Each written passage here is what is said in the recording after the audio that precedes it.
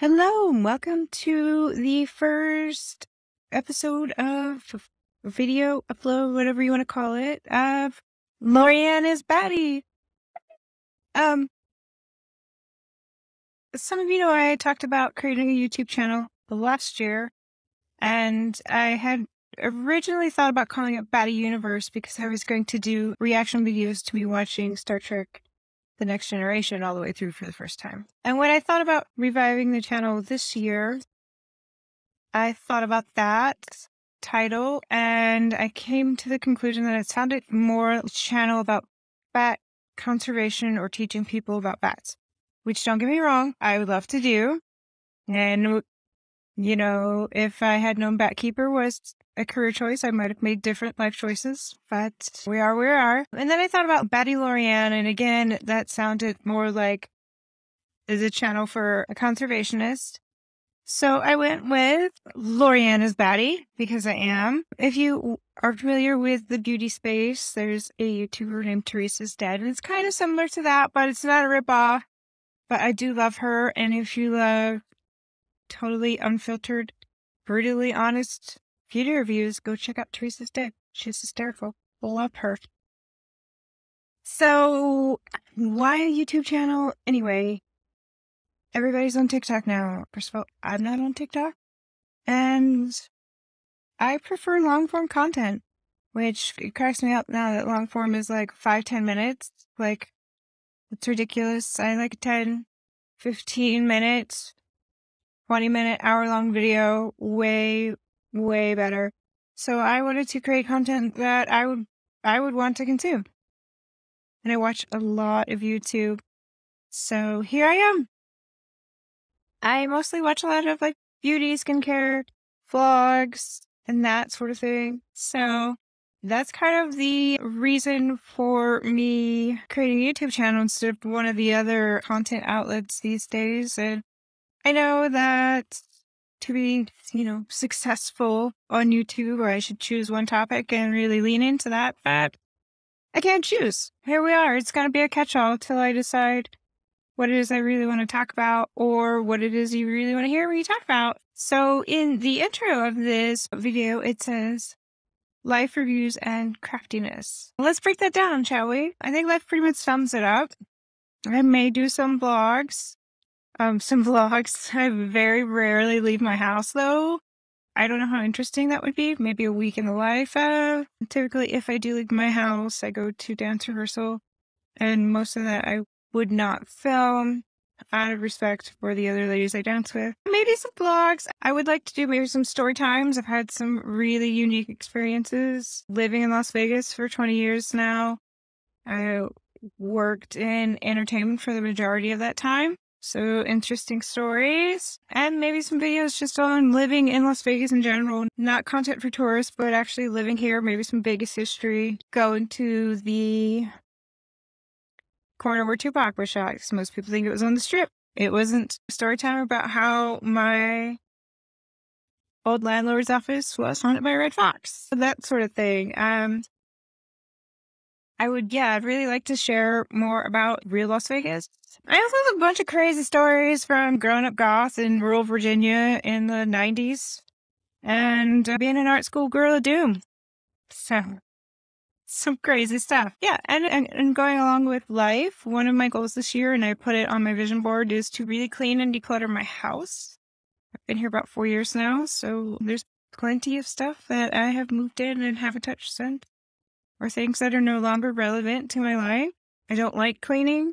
It does not bring me joy, but the one thing that does bring me joy are systems and processes. And I've recently discovered 2 different cleaning methods, the Clean Mama and the Fly Lady. And I'm leaning towards Fly Lady because it's a little bit more structured, and she's all about setting a timer for like 10 minutes and then you're just done after the 10 minutes.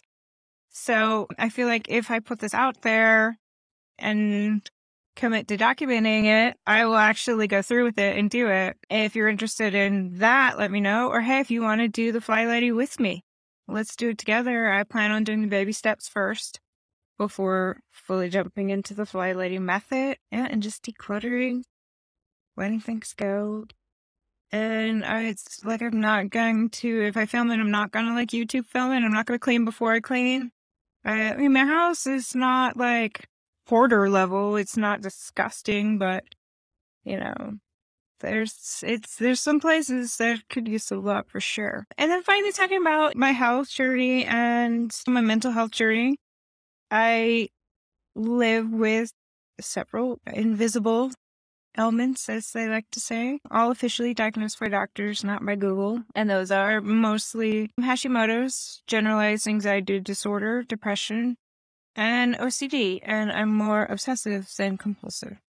So talking about the difference there, most people understand compulsion. Those are like, you have to lock your door 3 times, or you have like really ritualized behavior. Whereas obsessive is like your thoughts get in a little loop. Yeah, and just showing what it's like when I'm feeling good, when my Hashimoto's is doing good, or when I have a flare and I run out of spoons by like noon. So if you're interested in that sort of content, I'm an open book when it comes to pretty much anything. And I can show some of my dance journey. I am back to belly dancing. And I would like to get back to ballet this year. I don't think I took ballet at all last year. I took up ballet 2 years ago as an adult for the first time, and it was the hardest thing I've ever done. But I loved it because there's structure and process as well. I love that. Bar's the same thing every time. I mean, not exactly the same exercises, but, plies, tendus, dégagés. I love it. Structure and process. That's what the life means. Then the next part was reviews. And when it comes to reviews, I definitely don't want to be a beauty and skincare channel because there are a million of them. But I would like to share some of the things I use and talk about products that work or don't work for me. I follow a lot of beauty and skincare YouTubers, and none of them have the same skin issues that I do. Some of them have, like, I checked 2 of the boxes, but nobody does all 3, which are, I'm over 40. I have dry skin, partly from the Hashimoto's, and I live in the desert. So, one of the YouTubers I really like, Stephanie Marie, she's over 40, has combination skin. She's a little bit more light medium than I am. She lives in New Orleans. That is like the complete opposite humidity level than I ever deal with. Geek out of water. Love her. We're pretty much the same complexion. She's over 40. She has dry skin. She lives in the mountains in Virginia, which is still way more humid than what I deal with here in Las Vegas. That's kind of it as far as beauty skincare reviews. I don't see anybody that's like my age, super dry, and living in an actual desert. Oh. And I mentioned Teresa said earlier, she does a video like once a month, twice a month, I forget.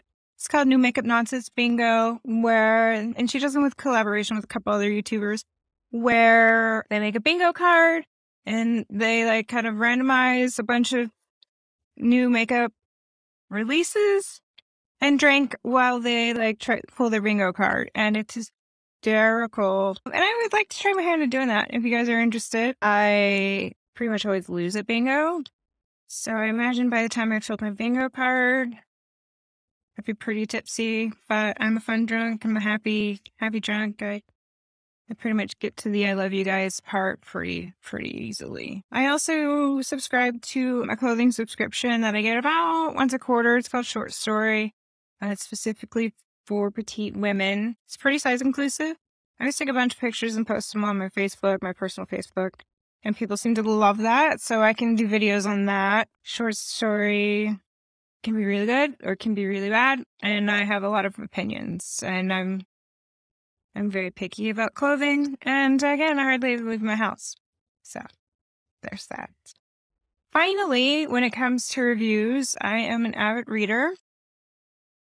And when I was talking about starting a channel, one of the things that was mentioned was doing book reviews. So maybe doing an end of the month, like recap of everything I read.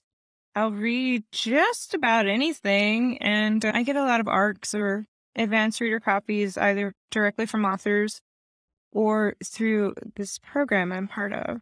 So, yeah, would love to talk books, connect on Goodreads. I do mostly read romance. I read a lot of trash, mostly because I don't watch trash TV. I just read it. But it's fun. It's entertaining. But I'll read sci-fi, mystery, anything, biographies. I do also try to read something business related. I didn't mention that in life. I could talk about my entrepreneurial journey from being an employee for 14 years to going to working for myself for the last 3 years and what that looks like. Ups and downs, pros and cons of that. Finally, the last part was craftiness. During the pandemic, I took up diamond painting, and shortly after that, cross stitch. They're very similar. A lot of times they'll use the same pattern. Diamond painting uses the same color naming as cross stitch, the DMC codes. And I did have, someone say, hey, make some diamond painting videos. They're both very soothing to me as far as my anxiety. As far as cross stitch, I wouldn't really do any how-tos because my cross stitching sucks. And then I only do painted or stamped cross stitch, which basically the pattern is already down and you just basically sew by numbers. It's very soothing for me though, and let's just face it, some days you really need to stab something precisely and repeatedly. Yeah. And also when I travel, which isn't much lately, or just go spend the night at my friend's house or whatever, it's a lot easier for me to roll up my cross stitch and throw that in my bag as opposed to, diamond painting with all my tools and all the diamonds and canvas. And it's just too much. So but that's why I enjoy cross stitch. And so I can do some whipping chats, as they say, in the craft world, work in progress and chats. So some of my story times could combine with showing you my projects that I'm working on, that sort of thing. And yeah. Welcome to Rolvnd's Batty. Push the buttons, do the things to like and subscribe if you want to see future videos from me. Down in the description below, you will find information about bat conservation. Very important. And stay batty, my friend.